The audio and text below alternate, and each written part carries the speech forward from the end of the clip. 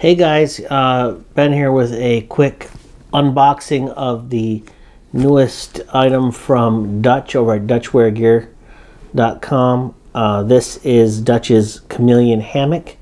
I went for the early bird package on his Kickstarter, and I got the whole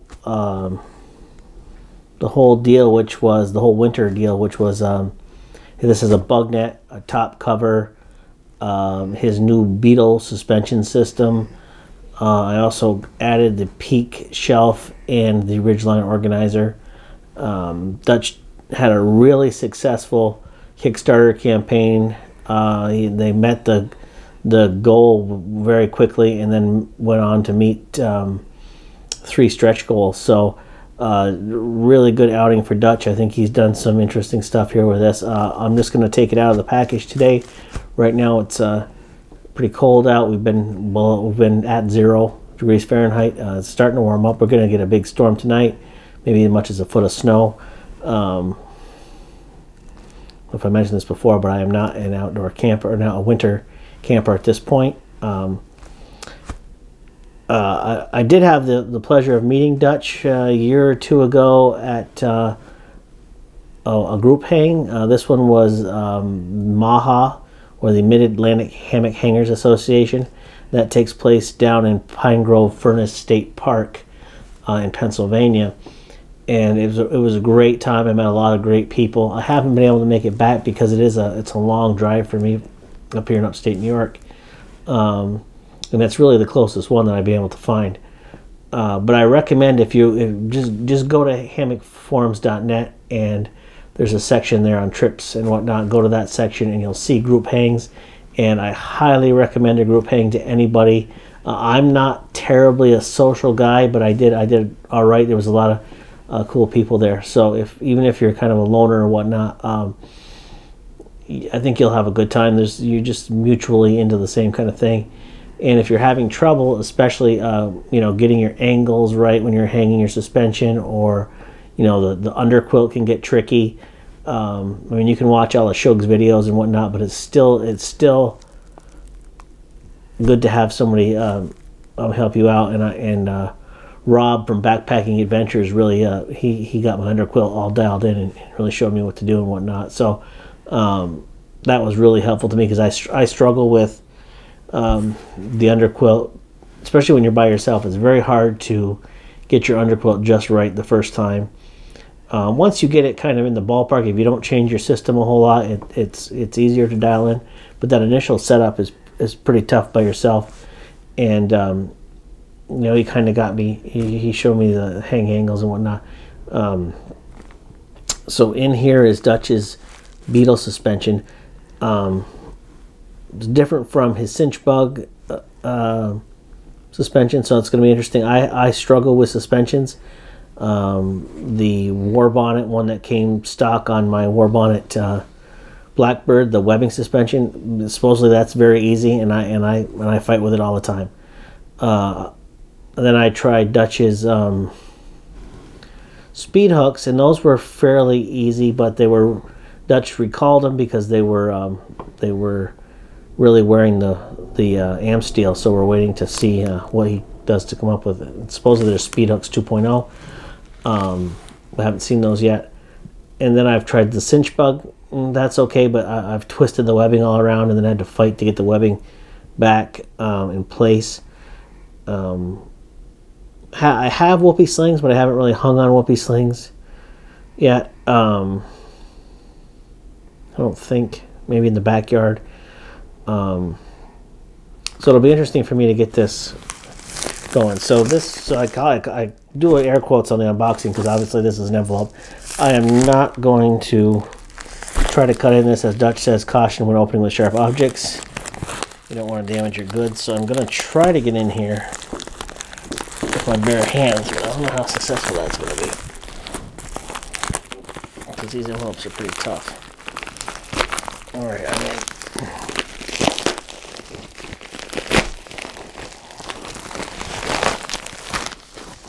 So we have a component there, a component here, all kinds of good goodies coming out of here. There's the Beetle buckle suspension.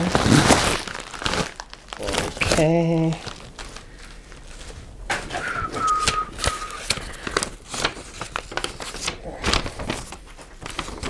And there's a Chameleon sticker.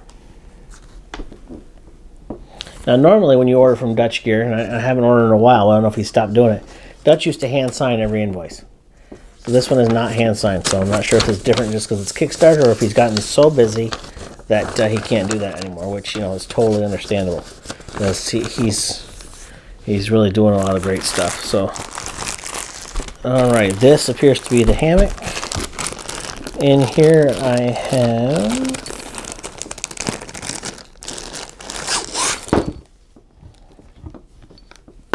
some elastic cord,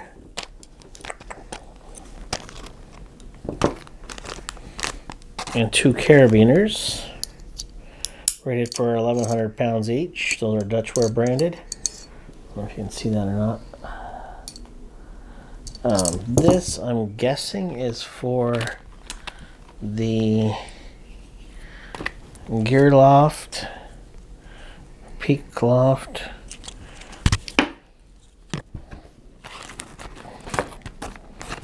There's no instructions of any kind.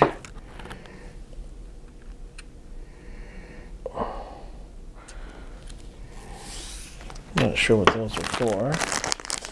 In this little bag we have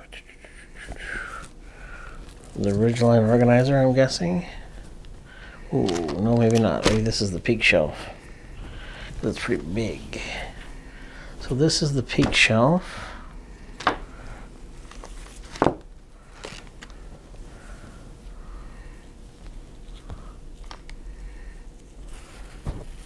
And there's a video on this Dutch put out on how to install it, so I'm going to need to check that out because it involves taking the whipping off, and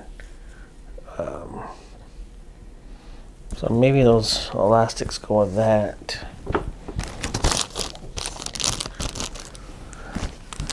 This must be the Ridgeline organizer.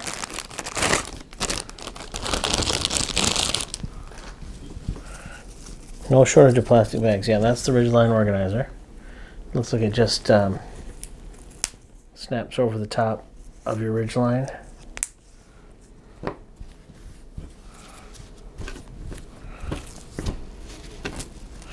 One-sided. Some organizers have a little smaller than I thought it was going to be. Some organizers have pockets on both sides. I have one from 2QZQ that I haven't really used it a whole lot. I think it's smaller than I thought. Again, it's smaller. I think I want a real big one. Which is why that peak loft will come in handy. So I'm guessing this is my top cover, which I don't know how much use I'll get out of it because I don't do a lot of winter camping. Maybe I will. No, what is this? This is the bug net. This is the bug net. So this has got this, I think he calls it a vision zipper. When I set this thing up eventually, I'll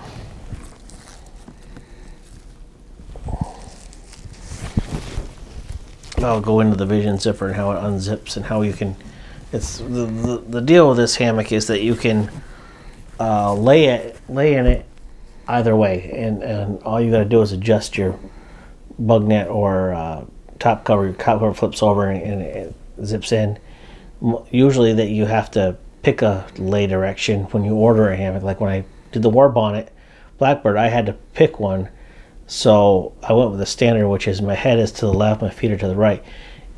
Some people find it easier to sleep the other way, head right, feet left, and you can't do that in the Warbonnet. You're locked in, and if it's your first hammock, you don't really know, so it's kind of an expensive way to figure out that that's not how you like to lay. With this one, you can lay either way. Once you figure it out, you can lay that way, or maybe you like to switch back and forth. So this is the bug net, and it hooks on up top with these. It's got a series of, I don't know what these little hooks are that Dutch came up with here, but I guess those are just the zipper pulls. They're interesting. zipper pulls. So there's that. I'm gonna have fun getting that back in that little bag, I think. This is the top cover. And I went with the colors. These colors looked really good to me. Doogie, I don't know if I'll put a link to his channel, and I'll put a link to Rob's channel and Dutch. Doogie made a quilt. I believe it was, I don't know if it was an underquilt or top quilt. And he used, I believe, these two colors. The blue that I got the hammock in, and this titanium gray that I got the top cover in. And it was a really sharp looking quilt. I mean, I really, really, really liked it. So I went with these colors, and my thinking is, if you get a really loud top cover color, well, it's hard to say, and you don't happen to have a tarp on for whatever reason, if you're using your top cover, it's probably winter, and maybe you don't put a tarp up, I don't know. But when the sun comes through with some really odd color, you're going to have, if you got a blaring orange color, you're going to have this bright orange light on your purple or something. I don't know. It just seems like I didn't want a real loud color. So the gray would kind of give me that overcast, which I kind of like to wake up to. If the sun shines through it, through the tarp or whatever. So that's why I went, another reason why I went with the gray, not some loud color. And blue is my favorite color, so I went with, I forget what the color, the actual name of this blue color is. But you can see there, I'm not going to take this whole thing out right now. But so it comes in your bishop sack. Two ends are sticking out here. I am just going to shove this back in here. There's room in this sack from the looks of it for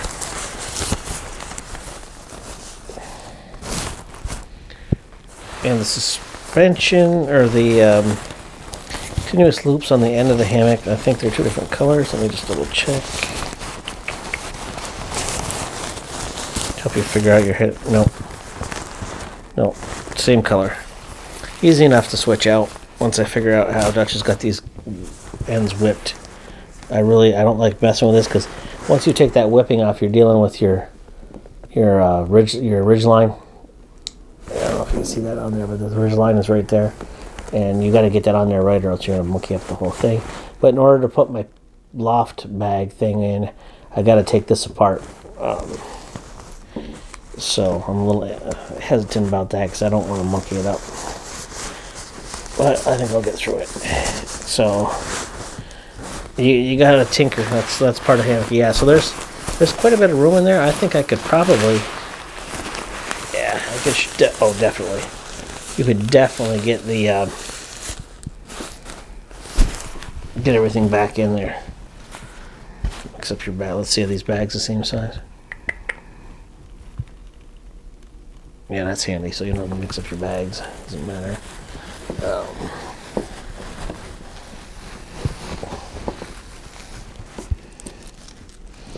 best method for this is,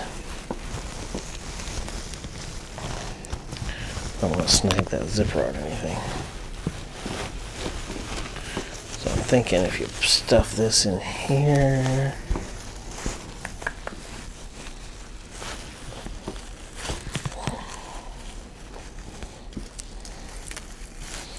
I'm anxious to get this out and set it up, but I'm not going out in this weather. So somebody will beat me to it. That's back in there.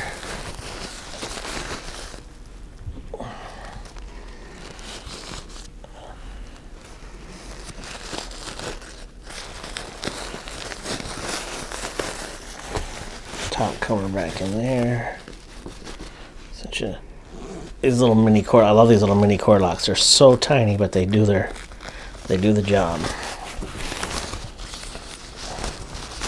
It looks like he's got last shitters zinging. I never know what here, but on the bags. So shove my top cover.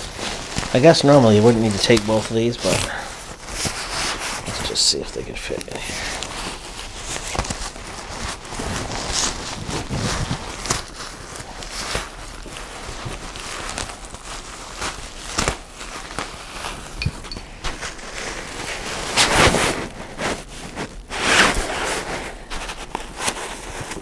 Trying to keep the bag from banging in the microphone. I have a real problem with that.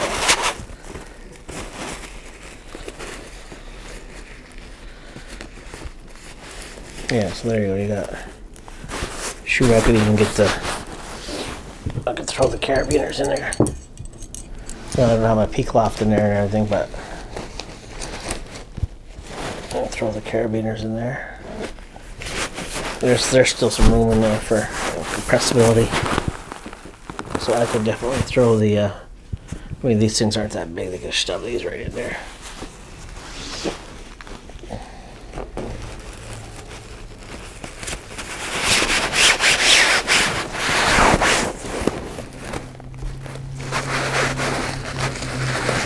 Yeah, no problem. And those ropes, stretchy cords, I don't see that being a problem either. So, find my drawstring here.